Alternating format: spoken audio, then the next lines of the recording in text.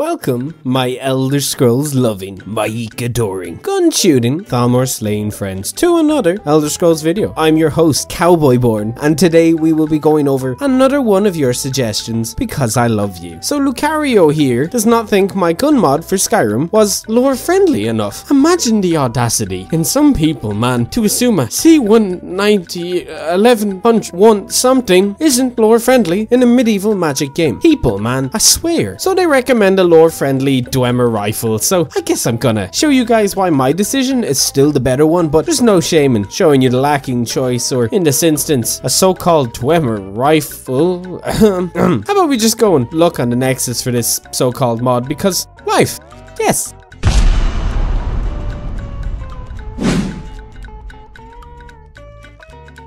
So my travels took me to the Google website, not Bing. If you use Bing, you have to be either one of two things. One, a homicidal crazed lunatic, or two, somebody completely addicted to sweet rolls, like Jizargo here. Ew. I searched up the term dwemer rifle and I got a link to this specific mod on the Skyrim Nexus. It just looks like a cop-out of the really cool gun mod I showed in the last one, but I'll stop droning on, it deserves a fair shot. The mod was created by user Edgy Blues. Sounds something like a color would name itself if it was given human emotion and a self-working motive in 2019. Heard of Edgy Blue? Well, now you're in for a treat. Aren't you glad you picked my E?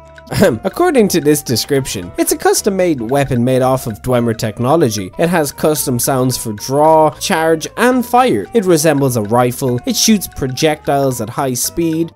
Well, I would hope so. It's a gun. You can put it in either hand and can even dual wield. You can literally become Cowboyborn. The hooting, tooting, shouting, rooting dragon slayer of the Tamriel West. Y'all get what I'm saying? It was an attempt. Leave me alone. So you can get this weapon by doing a quest. That's always a neat little thing to add to small mods. Something for you to do extra most of the time. It doesn't hurt to do and can be fun. And our quest starts in Markarth with Calcemo. Well, not with Calcemo directly, but his journal, which we can find right here near where he stands, I think. But I think we should try out the quest and see where our adventure will take us. We might get some really cool weapons. So the quest is called Forbidden Weapon. And the journal talks about two different weapons we can get that Calcemo has left in his laboratory. One talks about shooting high-speed projectiles, and the other also shoots high-speed projectiles, because nothing is as cool as the other gun mod where I got to shoot literal fire grenades, but we're not gonna talk about that here. Me being the greedy hooer I am, I want the two of them, and I want them right now, and nobody can tell me otherwise. You hear me, you degenerates? If you even think of getting it before me, I'll cut your ears off and sell them to Jizargo. So I did my usual trickery. I snuck into the closed museum, encountered a very strange lighting glitch of some sorts. It didn't really go away. It looked like the Bethesda logo was stagnated. I don't even know. I blame my 123 installed mods. But then I continued to sneak past the unsuspecting guards and down to the back of the museum. I went into the side room the compass was telling me to go to and encountered a Khajiit sitting on a chair. He was my destination. And when I checked what was in his pockets, he indeed had both of the dwemer rifles. I had a 0% chance to pickpocket them, so I chose the only way I know how to take things in Skyrim when I want them, and somebody just doesn't want to give them to me. And in my personal opinion, it is the easiest way to get things.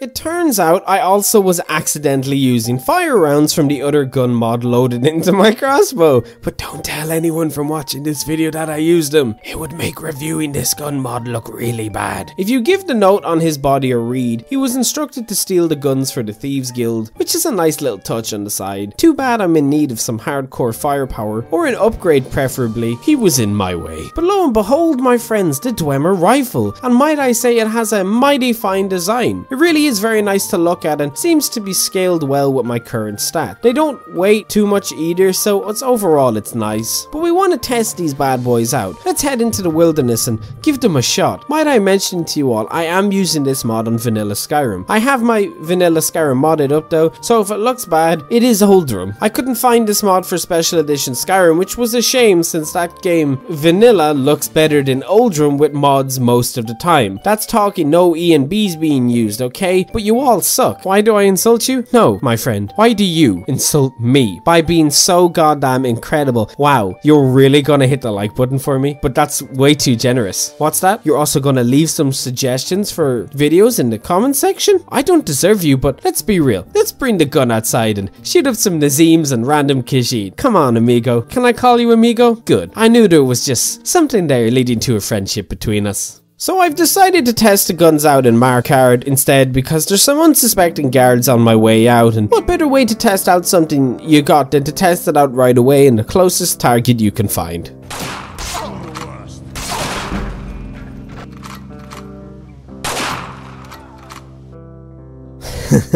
My game crashed. God damn it, So I uninstalled the other gun mod and moved some stuff around, and I'm gonna try this out one more time. We're going to pray for the luck of the Irish on this one, comrades. The luck of the Irish. Before I go on a rampage, I thought I would show you guys some cool outside shots of the guns in my hands and the sound of the shot. The guns seem to pull from a pool of infinite ammo. I would call it magic, but you know, the sound. As you can hear by this very crisp reload noise, if it were magic the gun was pulling from, like everything dwemer, this sound here is the sound of a cocking handle, which is used for real bullets, not magic. So I guess if you want infinite ammo, here you go. Also, after some testing and using the eyes Talos gifted me, as you can hear and see, bullets are falling onto the ground, meaning the dwemer had access to 5.56mm ammo, I think. That's what it kinda looks like. I don't know, man. This dude told me this was lore friendly, but I don't remember any goddamn dwemer walking around with 2 pistols shooting out world bullets whilst looking like a freaking cowboy. Or was there? I don't even know. I wouldn't be surprised, but you know. But let's see how this works outside when we go around shooting some things and testing it on the unsuspecting folks of Tamriel, or in this case Skyrim, because that's all we have access to until the Elder Scrolls 6. Please, Todd. So you will probably see me shooting random things in the background. The gun does a ton of damage. It isn't nearly as broken as the last gun mod I covered. That stuff was broken, man. This is definitely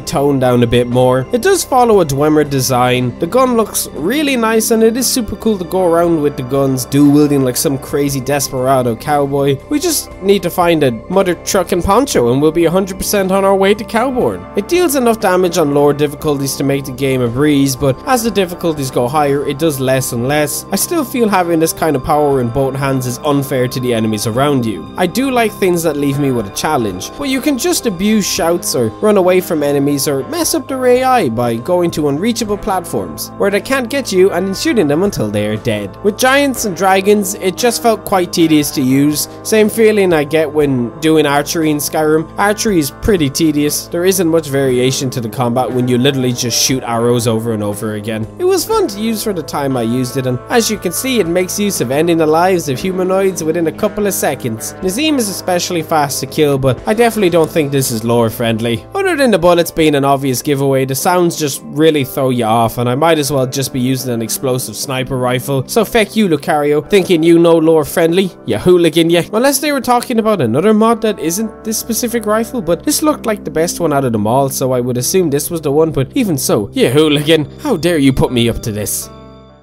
The last complaint I have overall is that none of these mods have their own animations. I know it's hard to make mods and especially animate ones as well, but people have animated much less than guns and I just can't find any. So anyway, I do think that's this mod all looked at. Don't say I don't take your guys' suggestions. If you leave a comment with a suggestion for a topic or a question or some mad information or even a mod, I'll always check out a few. I love covering things you guys tell me to and including you guys in the video somehow. It makes me happy and I hope it makes some of you smile because I really do enjoy looking over some of the content for the game. I can't bring myself to buy Creation Club stuff. I don't know, man, I just don't want to. There's too many mods out there already that I can just download and play for free, but enough chat. I do hope you guys enjoyed the video. If you did, make sure to leave a like, and if you didn't and I made you cry tears of sadness, leave a dislike. All sorts of ratings help me out, and as I said before a million times, comments are especially welcome. But until the next time, I hope you guys all have a wonderful day, maybe, could be week, a month, or even this year, and I will see you guys there.